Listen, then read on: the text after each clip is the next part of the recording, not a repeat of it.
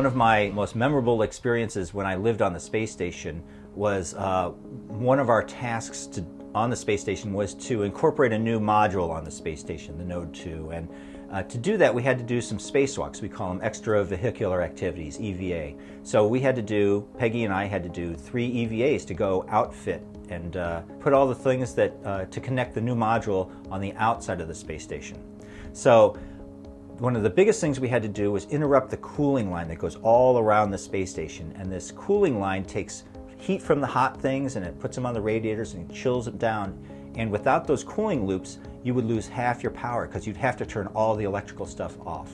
And our job was to make that loop bigger. But to do that, you had to open the loop. You had to stop the flow in one of the loops and then use pipes and jumpers to create the extension of the loop. And it's really nerve-wracking because we knew that as soon as we disconnected that loop, that the coolant couldn't flow, and now the timeline was going, and if we couldn't get that thing hooked up in time, we were going to really endanger the station. But we made all the connections that had to be made all around the outside, and it was my job to open the valve finally and let the coolant flow through the newly large loop.